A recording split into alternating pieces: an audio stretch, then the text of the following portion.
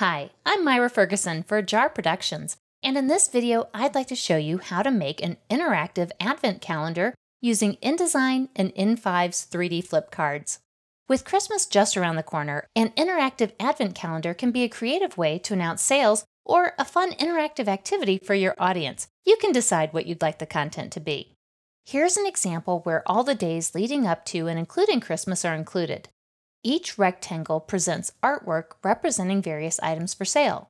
When you click on a date, the artwork flips over to reveal that day's featured sale.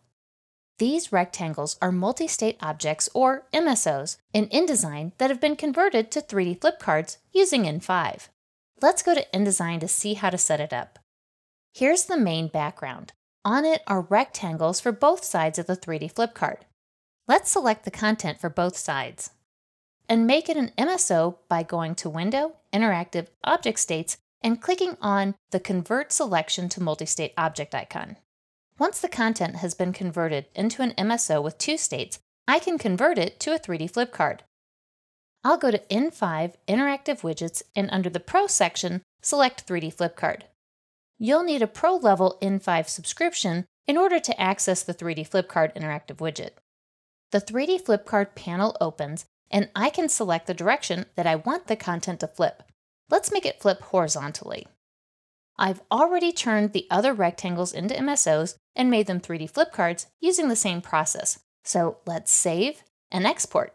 I'll go to in5, Export HTML5 with in5, and click OK. And here's my interactive advent calendar made with MSOs in InDesign and the in5 3D flip card interactive widget. Let us know in the comments the creative ways you use 3D flip cards. Thanks for watching. If you found this video helpful, please give it a like and be sure to check out in5 at in5.us. Thanks so much for watching.